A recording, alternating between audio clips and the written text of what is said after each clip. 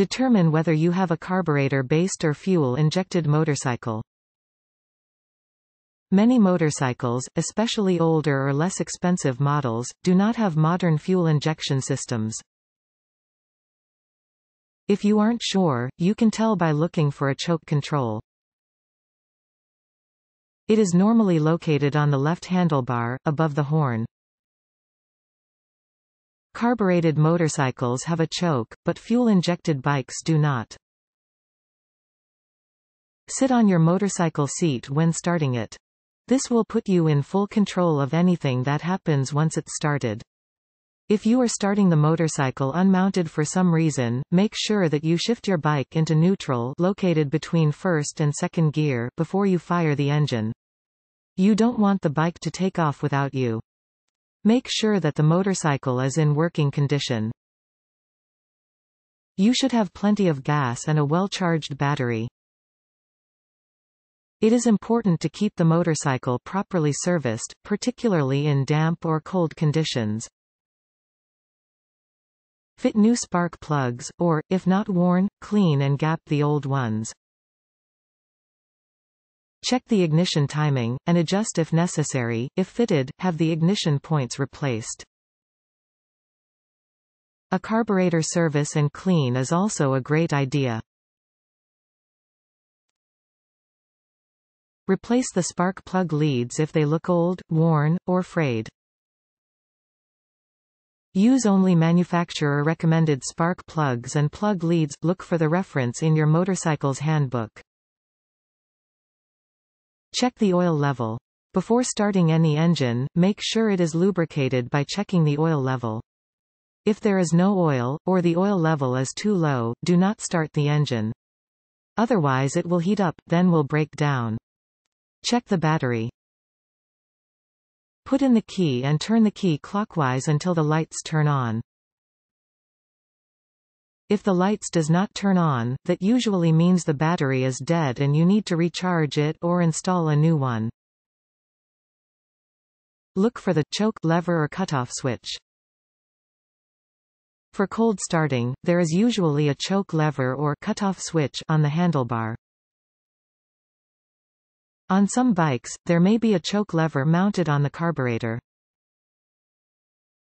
Operating this will provide the necessary rich fuel mixture when the motorcycle is cold, when it hasn't been used for more than a few hours.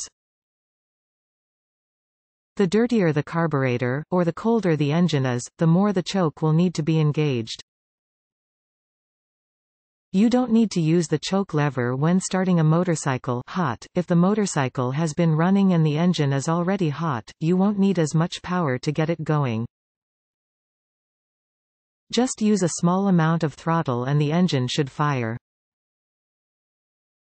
Many bikes have a cutoff switch on the kickstand, so make sure that the kickstand is up as well. Having the bike in neutral will disable the kickstand shutoff.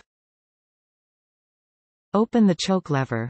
Make sure that the cutoff switch is on. You will need to leave the handlebar throttle twist grip closed while operating the starter motor or kick-start lever. Otherwise, the engine will flood, making starting difficult or impossible. Remember, the choke lever is usually not necessary if the bike has already been running in the past few hours. Turn your ignition to the on position. Your dash lights should light up when it's in this position. Also, if your bike is in neutral as suggested, then you should notice a green light indicating that you are in neutral. Start the engine. Squeeze and hold your clutch lever down, located on the left, and push the start button, located on the right. You should hear the blissful sound of your motorcycle cranking up. Close the choke and open the throttle. Shortly after the engine fires, close the choke lever progressively and open the throttle slightly as the engine warms. As you ride, you may still need some choke for a short distance, but close the choke lever as soon as possible to achieve smooth running. Do not over-rev the motorcycle when it is warming up.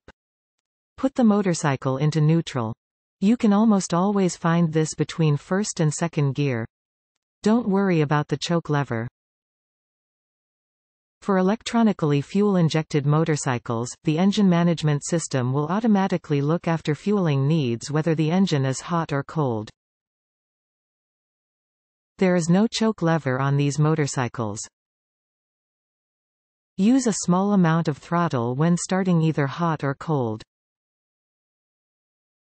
Pull the clutch in toward the handlebar. It's usually on the left-hand side. Many riders choose to also pull in the front brake on the right handlebar at the same time. Press and hold in the start button. This is usually located on the right handlebar, near the bottom of where the hand will naturally rest. Try using the throttle. If the motorcycle does not catch and start, try using the throttle while pressing the start button. Make sure to keep the clutch held all of the way in while doing this.